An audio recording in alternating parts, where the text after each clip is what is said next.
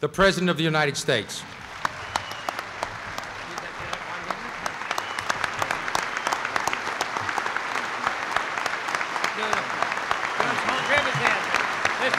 Can we do this hand thing? Good. God bless you, Mr. President. Thank you.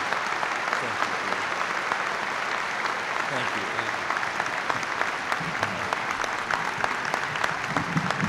Thank you all.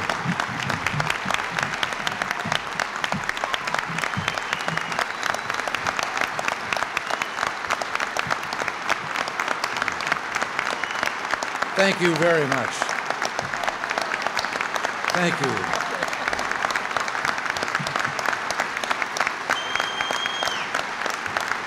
Thank you very much. Thank you.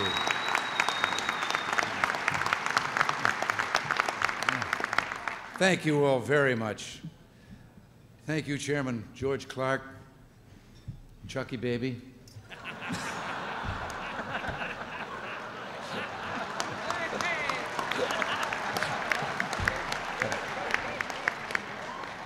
Reverend clergy and Senator D'Amato, Secretary Pierce, members of the Congress, ladies and gentlemen, Nancy and I are happy to be a part of this magnificent gathering tonight.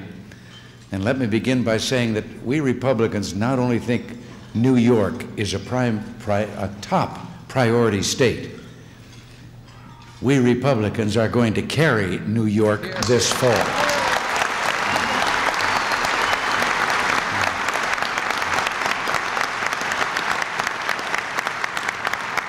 The Republican victory here in 1980 was no aberration. It marked a turning point in New York politics, and we're going to prove that in 1984.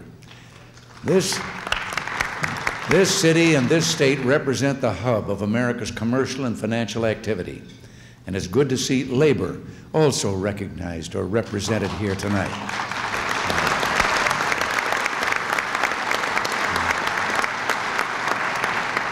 And as one who was head of a union for 6 terms, and is, I think, the first one in this job that's ever been able to say a lifetime member of an AFL-CIO union, I know that union and management have the same stake in a strong economy.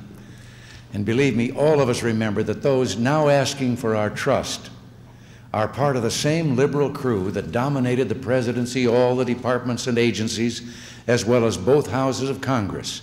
They had absolute control of our government, and whether from the Senate or from the executive branch or the House, their policies gave us runaway inflation, record interest rates, huge tax increases, economic stagnation, military weakness, and phony talk about a national malaise.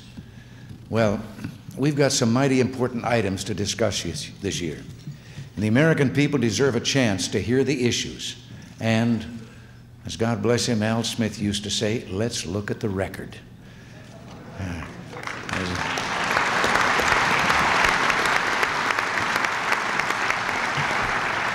As for the record, I think the Republicans shouldn't hesitate to ask loud and clear and over again this year whether the American people believe they are better off now than they were 4 years ago.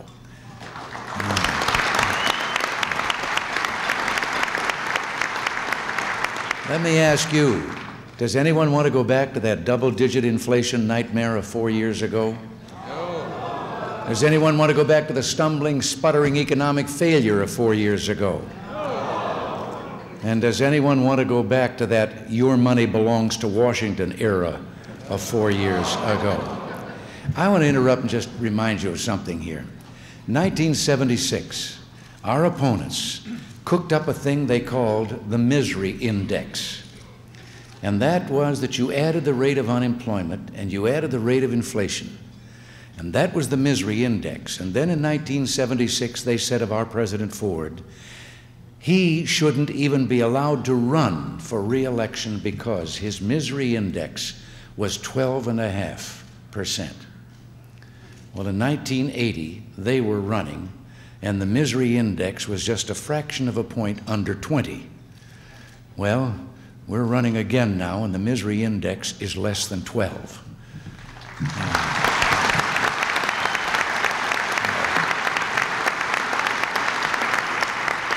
And as much as our opponents would like us to believe that the murderous inflation, the economic stagnation, and the crisis of confidence we suffered 4 years ago were part of a mysterious cycle or the result of my predecessor's personality, it doesn't wash.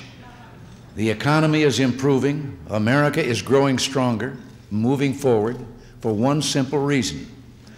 We Republicans reversed the liberal policies of tax, spend, and inflate and put you, the American people, back in charge.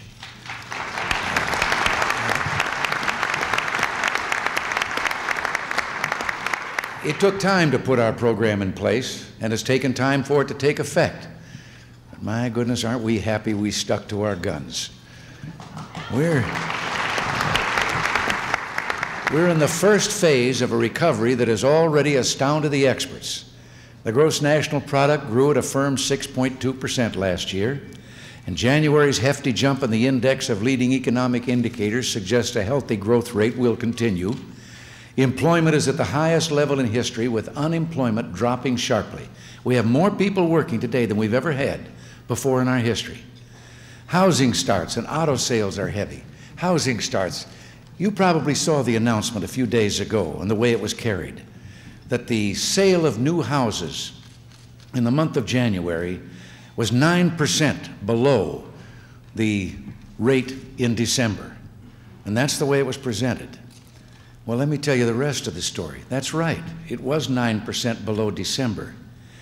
But that was because December just happened to be a little bigger than January. The January rate was also the highest rate of sales of new homes in the United States since 1979.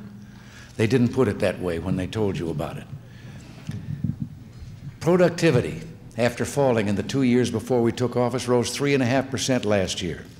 Real take-home pay, thanks to our tax cuts and the progress we've made in controlling inflation, is rising, and a sign that even better days are ahead. Venture capital, up to $4 billion last year, and that's 4 times what it was in 1980. Now that we've rebuilt America's confidence and got her back on the road to robust growth, no way are we turning back.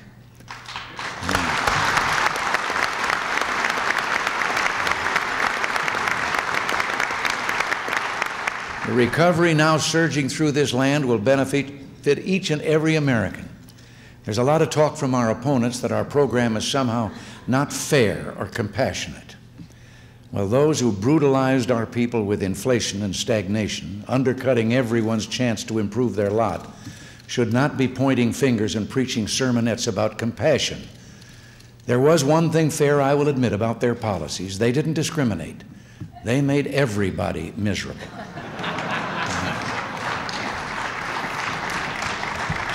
Of course, it wasn't just our economy that seemed to be going haywire 4 years ago. The images of American hostages and burning American flags will not be forgotten. Our friends and adversaries alike seem to be counting us out. And this, too, was not a result of some uncontrollable cycle. We were not, as some suggested, a nation in decline. Instead, we were being led by a team with good intentions and bad ideas. People with all the common sense of Huey, Dewey, and Louie. Real defense spending, and this was no accident, was permitted to erode by 20% in the last decade. Weapons systems like the B-1 bomber were unilaterally canceled. Members of left to liberal think tanks might have been impressed, but those who run the Kremlin weren't. As our level of power dropped, so did our influence. We were less secure and less respected. In 1981, we went to work repairing the damage done by those who believe that a weaker America is a safer America. We continue to strive for realistic arms reduction negotiations with the Soviet Union. But to be taken seriously, the Soviets must know that we're not going to simply give them what they want without concessions in return.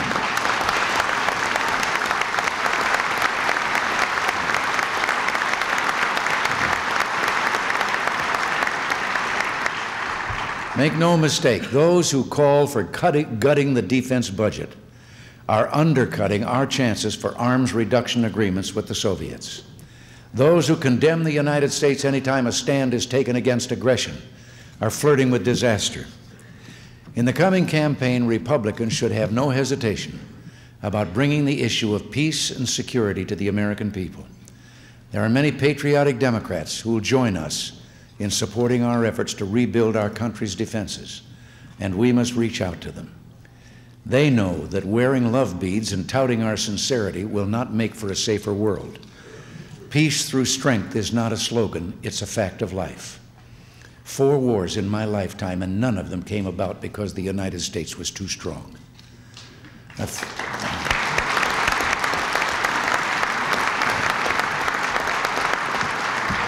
I have to tell you, Nancy and I had a few months ago a unique reunion on the White House lawn. We brought together members of the armed forces, of the branches that had served in Grenada, representatives from each group, and hundreds of the American medical students that they had rescued there. It was a moment we'll always remember, especially those scenes when the students, and they were all about the same age, the students and the military, to see those students, some of them openly confessing that they had once had a viewpoint where they did not respect the uniform. They couldn't keep their hands off those Marines and soldiers and seamen and airmen. They were throwing their arms around them. They were telling them, "You saved our lives. You rescued us."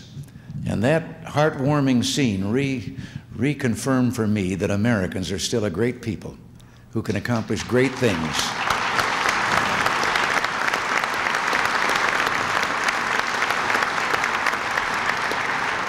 They'll accomplish great things if you, the people of this country, have a government that believes in you. And this government does. I have to interrupt again and tell a little incident about Grenada. Some weeks after Grenada, and some of our troops that had gone there came home, I received a message from a Marine lieutenant who flew a Cobra. He was at Grenada and then had gone on to Beirut. And the message that he sent back was to the Armed Forces Journal in the Pentagon. He said that in Grenada he realized that every news story spelled out in some place in the story that Grenada produced more nutmeg than any other place in the world. And he finally decided the regularity of this must have been a code, and he was going to break the code. So he sent me the message that in 6 points he had broken the code. Number 1, Grenada produces more nutmeg than any other spot on earth. Number 2, the Soviets and the Cubans are trying to take Grenada. Number 3, you cannot make good eggnog without nutmeg. Number 4, you cannot have Christmas without eggnog. Number 5, the Soviets and the Cubans were trying to steal Christmas.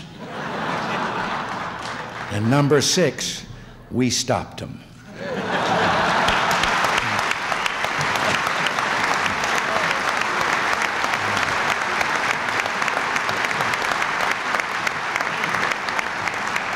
If I could just impose something on you, I'm so proud of what's happened in these few years and these men and women of ours in uniform.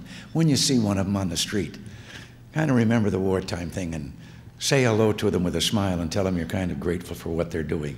They're wonderful young people. We can all be proud of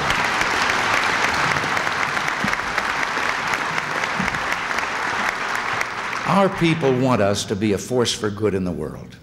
We'll stand by our friends and protect our national interests.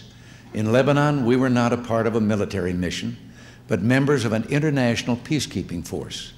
And while time and events, long-standing hatreds and mistrust prevented the restoration of order, it was not from lack of trying or an absence of responsibility on our part. We have every reason to be proud that our Marines, along with other members of the multinational force, attempted to bring peace and stability to that troubled country. It was a worthwhile mission.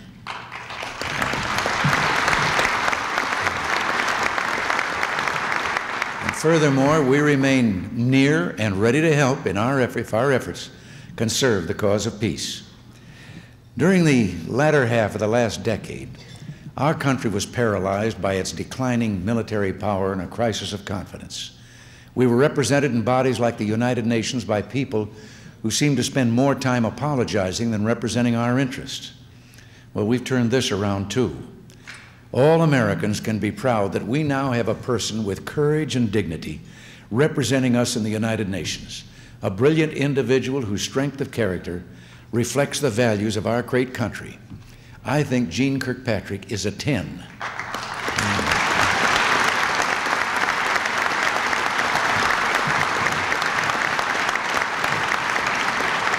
And I'm mighty grateful for the magnificent job that she does every day. After she'd been there a while, I asked Jean what was the biggest difference between things now and what they had been. And she told me, she said, "Mr. President, we've taken off our kick me sign."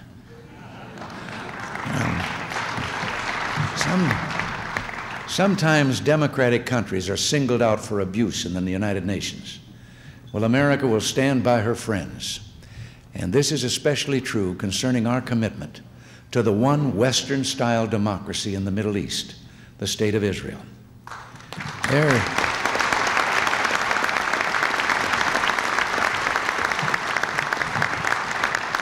There have been moves afoot to kick Israel out of the United Nations.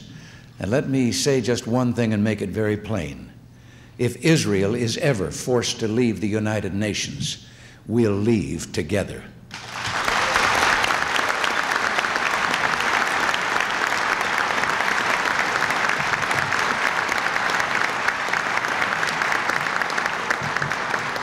The security of our country and its people is the paramount responsibility of American government at every level.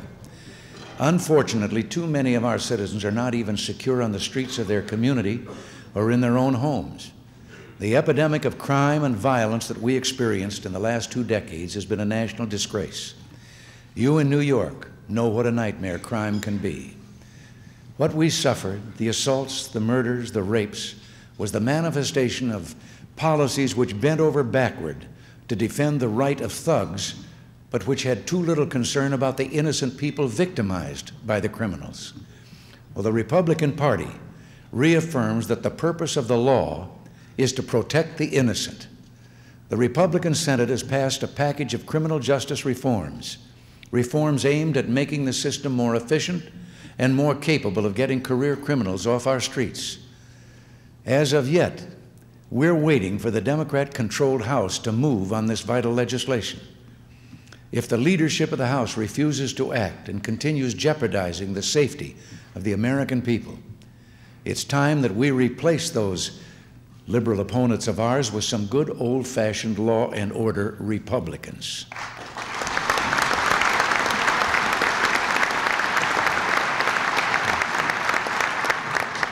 Some of the provisions of that program of ours were authored by your Senator D'Amato.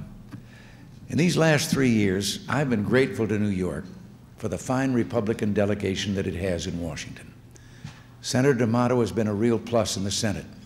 Your 14 Republican representatives have been a source of support, vital to our efforts to get control of federal spending and taxing and to reinvigorate the economy. All I ask is that on Election Day, don't just vote for them. Get all your friends and neighbors out to vote for them too. And yes, if you could, send us more just like them. We'd be able to put them to good use.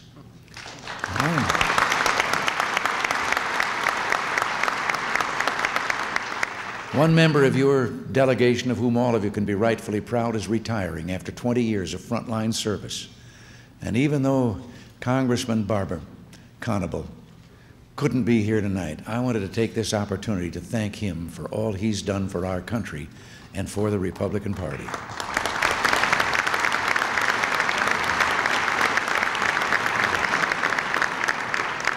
Real progress in this country can be traced to the work of conscientious and hardworking individuals like Congressman Conable. One such person is John Marietta, who's providing jobs and training for the hardcore unemployed of the South Bronx. Born of Puerto Rican immigrants and having served in the United States Army, Mr. Marietta's had all the ups and downs associated with entrepreneurship. And today, through WedTech, he not only has built a successful corporation, he's helping hundreds of people who would otherwise be condemned to menial jobs or a life on the dole.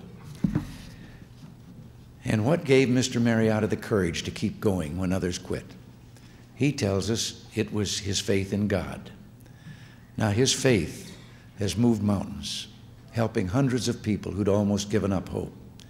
People like John Marietta are heroes for the 80s. The future of our country, the direction that we go as a people, whether we move ahead to meet the challenges of the future or slide back into the irresponsible policies of the past, will be determined by those who get involved. By being here tonight, you are proving that you are willing to do your part. Together with the other good and decent people of this country, we can make certain that America is the kind of place, the shining light of opportunity and freedom that God intended it to be. Thank you all. God bless all. Mr. President, thank you so very much.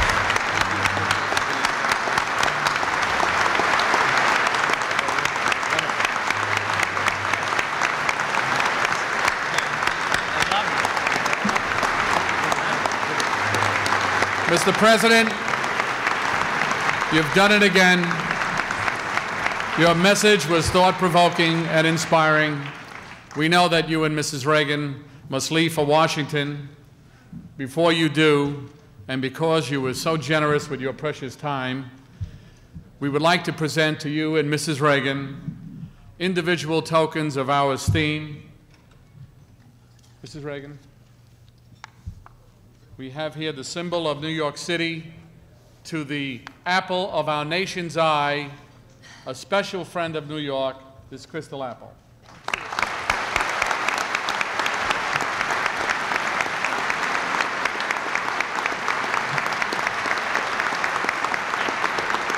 Mr. President, on January 8, 1975, the beaver was named the official animal of New York State. The beaver, known for its industry, affectionate behavior, family loyalty, and community spirit. The beaver. Are you sure? Sure.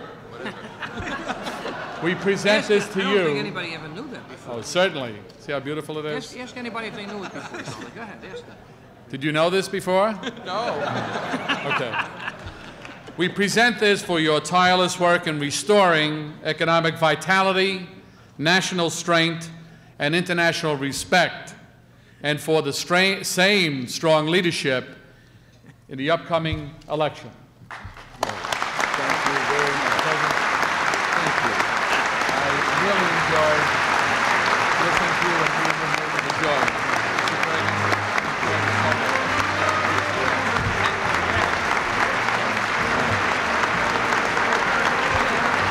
Let's keep standing tall with the President.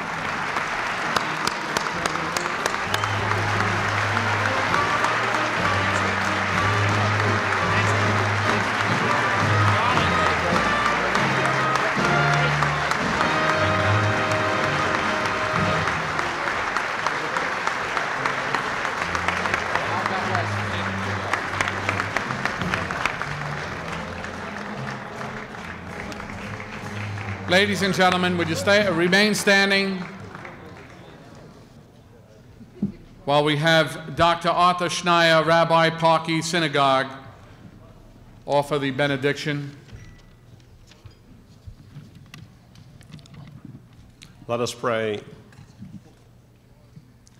O Lord, how precious is our land, these United States of America, a land of freedom and opportunity, nation of immigrants where many of our ancestors gained a new lease on life.